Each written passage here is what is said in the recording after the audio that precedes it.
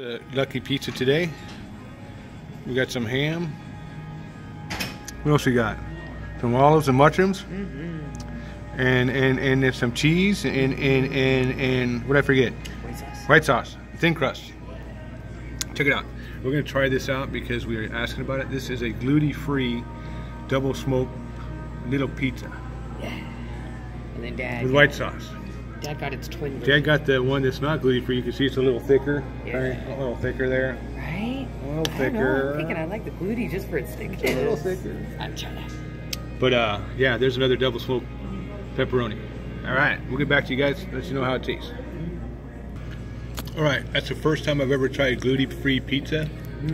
I've had gluten-free frozen pizza before, and hate to tell you, but I wasted my money on that. It was nasty. This is good. This tastes like that, but not as crunchy. So yeah, so good. the gluten-free pizza here at Abby's is very awesome. Don't buy frozen gluten-free. Come here.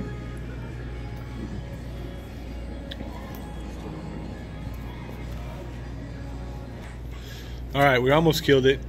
We got some leftover steak home today, but another popular pizza at Abby's Legendary Pizza here in North Eugene.